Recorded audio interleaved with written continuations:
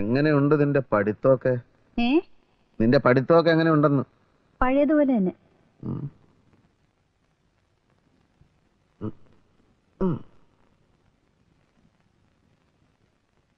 ഇങ്ങോട്ട് നോക്കിയേ. നിന്റെ ചേട്ടത്തി അമ്മയാണ്, അത് മറക്കണ്ട. കളിയാക്കിയിട്ടുള്ള സംസാരമൊന്നും ആ കുട്ടിയോട് വേണ്ട. എന്താ ചിരിക്കുന്നേ? പിന്നെ വേറൊരു കാര്യം, അടുക്കളപ്പണി അധികം ശീലിച്ചിട്ടുള്ള കുട്ടിയൊന്നും അല്ല. ശോഭ ചേച്ചി ഇങ്ങനെയൊന്നല്ല പറഞ്ഞത്. തങ്കമണി പോയി പഠിച്ചോളൂ, അടുക്കളയിലേക്ക് വരിക വേണ്ടെന്നാ. അങ്ങനെ പറഞ്ഞു? നേരം വെളുത്തപ്പോ തുടങ്ങിയതാ പാത്രം കഴുകലും ചായ ഉണ്ടാക്കലും. അടുക്കളയിൽ ഭയങ്കര യുദ്ധത്തിലാ. അടുക്കളയിൽ ഉണ്ടല്ലേ? ആഹാ, നീ കുളിച്ചിട്ടും പിടിച്ചിട്ടും ഒന്നും ഇല്ലേ? പ്രസി പോകുന്നില്ലേ? പോകുന്നുണ്ട്. പിന്നെ ചായ വേണോ? വേണ്ട.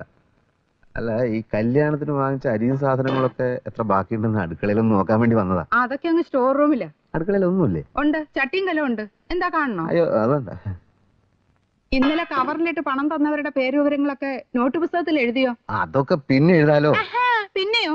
ഇപ്പൊ എഴുതണം. എന്നിട്ട് ആ നോട്ട് പുസ്തകം എന്റെ താ. എല്ലാത്തിനും ഒരു വ്യവസ്ഥ വേണം. പോടാ, ചെന്നിരുന്ന് എഴുതിക്കൊണ്ട് വാടാ.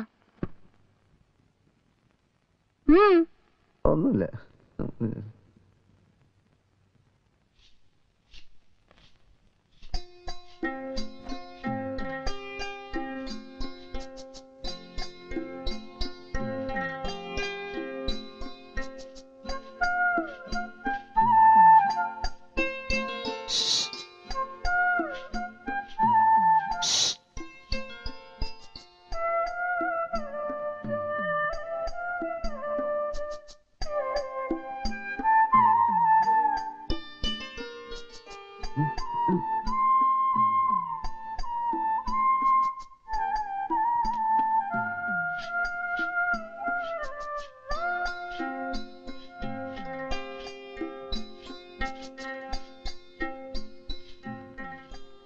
ശോഭേ, കാലത്ത് ഒരുപാട് നേരത്തെ എഴുന്നേറ്റോ?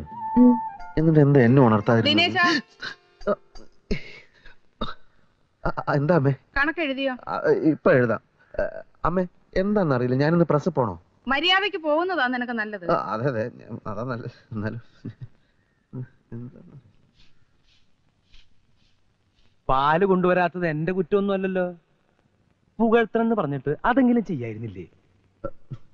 പുകഴ്ത്താനുള്ള സംഭാഷണം പറഞ്ഞു പഠിക്കുന്നത് കേട്ടോണ്ടല്ലേ ശോഭ കയറി വന്നത്. വാതിൽ തുറക്കണ ശബ്ദം കേട്ടില്ലേ? വാതില് ചാരാൻ മറന്നു. അതൊക്കെ എന്റെ കുറ്റാ? ആരുടെ കുറ്റായാലും ആകെ നാറിയെന്ന് പറഞ്ഞാൽ മതിയല്ലോ. മേക്കെട്ടി വീണ് സംഭവം ആകെ കൊളാകുകയും ചെയ്തു.